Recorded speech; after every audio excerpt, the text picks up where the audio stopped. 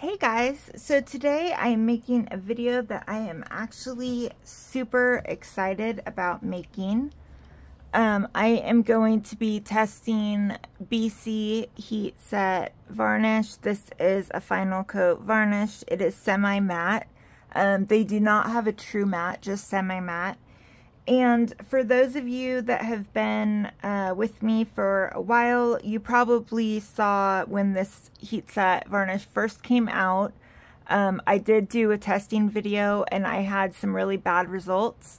However, I did find out that after that first initial batch, they did some tweaking and fixed some issues.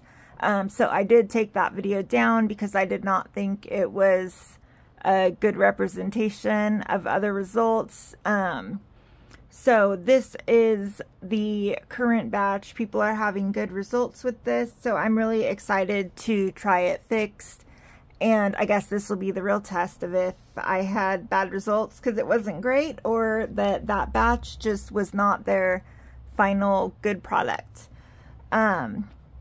This one actually I ordered, and I ordered it from Dolls by Sandy, and I was a little bit worried because I got this right after I ordered it. Right here it was like, you know, be careful, it has different temps and different setting times, and just all this info. It was intimidating. I was like, oh my god, what is this stuff gonna be like? How crazy is it? But it does have info for all of their different things. I did look over this really well before we're going to do this today to make sure that we do it right. The temperature difference is actually, it's 266 degrees instead of 265. And I can see that is because they did it in Celsius, which is 130. So it'd be difficult to get the exact 265. So that is like not a big difference at all. Honestly, my oven, it has like a little turn knob. It's probably already at 266, but it is for 9 minutes, and they advise that you bake both sides. I always bake my varnish 3 times, so so that will not be an issue. Some things that I did not like about it before, now I'm willing to give it another try and see, but it is different. It is not traditional heat set. To thin this varnish, you cannot use thinner or minerals, anything, no type of oil-based products. You can only thin it with water. I do have a little bit of distilled water in here, and that's the way that they advise that you use it, is thinned a little bit. It does say that if you're trying to get texture in small areas, you can apply it straight. So for our test today, I'm going to apply it straight for texture and apply it diluted, and we'll see what it looks like.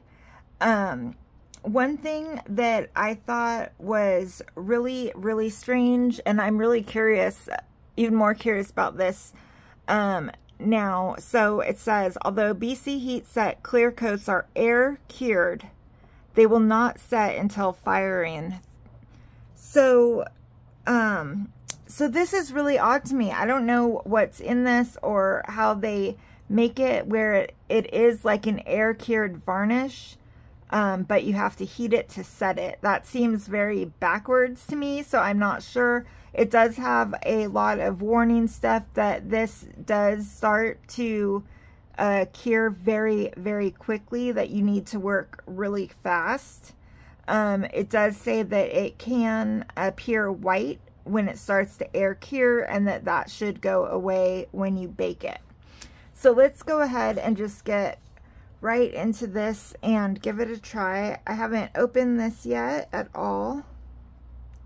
Oh, that is so weird. It looks like whipped butter is exactly what it looks like. Or really heavy whipped cream. And it feels like it too. So I just want to make sure that I mix my jar up very, very, very well.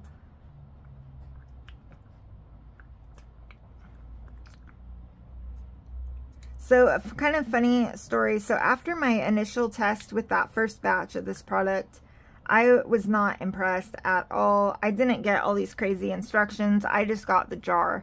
And so I just applied it like normal. It was very, very chalky. It looked opaque. It did not work well for me. However, the last week I was reweighing a baby that another artist made, and I asked what kind of varnish it was because the varnish felt amazing. Like, it was no cracking at all. It felt like soft touch varnish, but it looked like a heat set varnish. So my customer asked the artist that made the baby, and she said it was BC heat set. So I'm really excited to try this. I think I already said this is the semi-matte varnish. They do not have a true matte varnish. So because I have to work very quickly with this, I am just gonna take some and put it in here. Let me grab a brush really quickly. I will try it straight as well, but I want to make sure that I mix up this thinned part first. It says to use just a couple drops. I don't know a couple drops. It doesn't say like how much varnish to paint ratio a couple drops is. So I'm just going to add some drops until it looks like a kind of thinned consistency.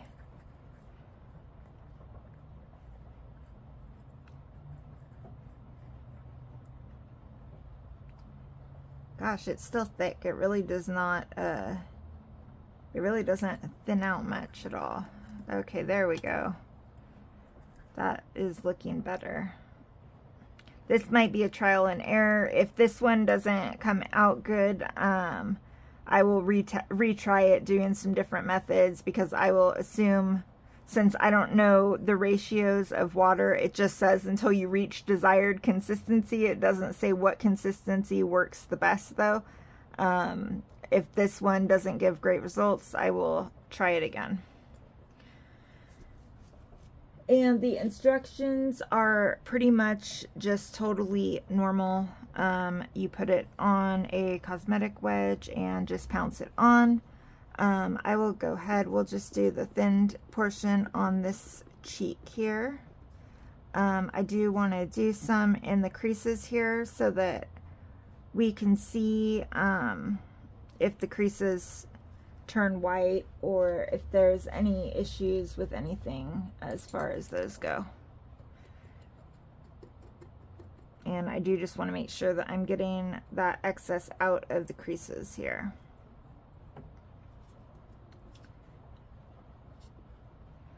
Alright, so I feel like I have a good amount on this cheek here.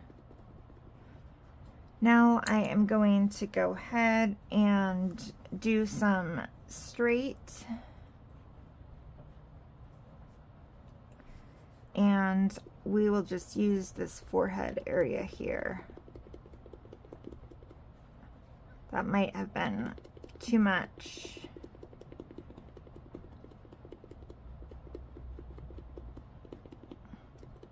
So that is a good texture that I like, that I would normally put on my dolls. It is white. It does say not to worry about that it will cure completely clear. So I'm going to go ahead, throw this in the oven really quick for 9 minutes, and then I'll show you guys after the first bake. Alright guys, so this ruby head is right out of the oven. It is still pretty warm, but I am super impressed with these results so far. This, where the texture is, it is still tacky, and there are a couple spots that did not turn clear. This one feels amazing already. I'm gonna let this cool all the way down. I will bake it 2 more times, and then I'm gonna come back and show you guys the final result here. Alright guys, so I am back. I finished my 3rd bake about 20 minutes ago and have just let Ruby Cure until then, and I really am very happy with these results. It is absolutely nothing like when I tried this the first time. I'm really glad that I gave this another shot with this final batch mix that they did. I'm going to talk about the matting first. Okay, so like I said, this is a semi-matte varnish. Honestly, I'm glad that they're calling this a semi-matte, because out of all of the new heat set products I've tried, even the ones that I've really liked, none of them are a true, like, ultra matte, a real matte finish.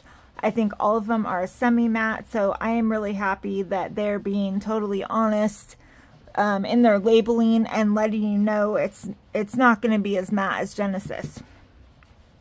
I will say on the thicker texture area up here, it is definitely more of a semi-matte finish. You can tell I had used like some other mediums on this part. These are a lot shinier. Here on the head is not as shiny as those, but it does have some reflection. There is one tiny little bump right here that did not end up going clear, but the other ones right here, that went totally clear, and all of my other texture is totally clear. So it's just that one little tiny bump there. The part that I thinned, I actually like a lot more feeling wise and everything than the part that I used straight. And actually this part has pretty much the same texture as the one that I used straight, which is interesting. You can feel the texture, you can see a little bit of texture. So you can feel the texture, but it doesn't feel sandpaper rough. You can tell that it has some texture, but it does feel nice. I'm assuming the baby that I felt it on, she probably thinned it much, much more than I did. Hers had no texture at all. It was completely smooth, like soft touch. So I'm guessing that she just thins hers a lot more. This is my first time thinning it, so I wasn't sure how much to thin it. So mine does have some visible texture, but the thinned part is very matte. Like, I would not even call this diluted mix a semi-matte. Like, it looks very matte to me. It looks amazing. Like, it feels great. It looks good.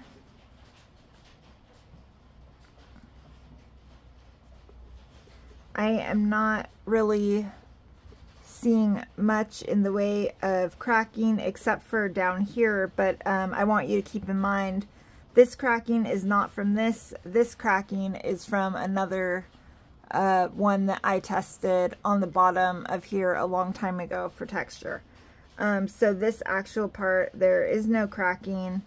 There is no cracking up here where I did the thicker, the straight part, the straight varnish either. You know, my like totally honest final thoughts are, I think that this is great. I don't have really any complaints. I don't love that it's white. I always get very, very nervous using a product that's white that says it's going to turn clear. I have had really bad experiences with other brands that are white and they're supposed to turn clear and then they don't turn clear. And have had to strip a couple of babies because of it, which was super frustrating. I personally, if I was going to use this again, I would definitely try some more times on different test parts. I would experiment with some different levels of dilution and find one that really worked like the best for me. But I'm really, really happy with these. Like, I have no complaints at all about the finish, look, or feel. It is really, really great. If you have not found a new heat set varnish that you like yet, I would definitely recommend that you try this one. I would absolutely encourage you, if you do try this one, to read all the instructions. They are pretty extensive and they do give you like some tips as far as like working quickly, working in very small sections, like how those sections could look when they start to air cure before you move on to another section. You know, like a little troubleshooting extra things. It does say in here, which I didn't mention, but they do say that you will probably need to use several cosmetic wedges. That if you pounce the product when it starts to air cure, that you'll get white patches that will be messed up. So once you basically want to pounce and go, you don't want to go back over it after it has started to air set, or you will definitely have issues. It does talk about getting debris if you use your sponge on the whole thing, because even if, you know, maybe it's not air setting on the baby yet, but it will be starting to cure on your sponge. So you could get white, let's see if I can get any debris on here. I can't, but I really don't have much on here anymore.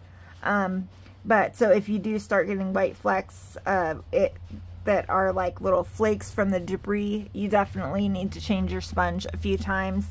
Especially if you are newer and you're working slower, you probably need to change your sponge more often than that. And I just went ahead, I left my oven setting, which is technically 265, but like I said, my oven has a turn dial, so it might be off a little bit. But I just baked it the same exact setting that I would use for Genesis or any of the other heat sets, and it cured totally fine. I have to say, okay, I really love Exodus. You know, you guys hear me talk about Exodus all the time, but I love having more than one option. Exodus is great for a lot of things. Sometimes I don't love the finish because it is definitely a semi-matte. It is not matte like Genesis was. And I do have a lot of customers that really like an ultra matte baby. So right now there are no options for an ultra matte. I would definitely say this diluted to the dilution level that I did gives me a finish that I would personally call ultra matte, and that is super exciting for me. I do have some really exciting news as far as product testing goes. I don't know if you guys have heard of a brand called Alva and Go. It is not currently carried by any US suppliers, and the only stores that have it do not ship to the US. I've been talking to a woman who works for Alva and Go. I am super excited to say that I have a whole bunch of Alva and Go products on their way to me from a few days ago. So I'm not sure, they're coming from Spain. I'm not sure when they will be here. But she's sending a ton of different colors and varnish. I have seen people get really good results with that, so I'm super excited to try their paint line and varnish line, and I will be making videos. I'll probably do like a separate varnish video of that one, just one of these short varnish testers, and then I'll also be doing some videos as I experiment with their colors and stuff. So that is in the works. I am always still looking to test and try new heat set products to make sure that you guys have a good list of alternatives and that you know what my honest and personal experience has been with them. So again, I would definitely recommend this. I would definitely, just because of how complicated it is, don't just try it on a baby that you finished. It says it in the instructions, try it on several test parts till you get the hang of it, and I would definitely recommend that. You can get this at Dolls by Sandy. I will put the link in the description. And thank you so much, guys. I'll see you in the next one.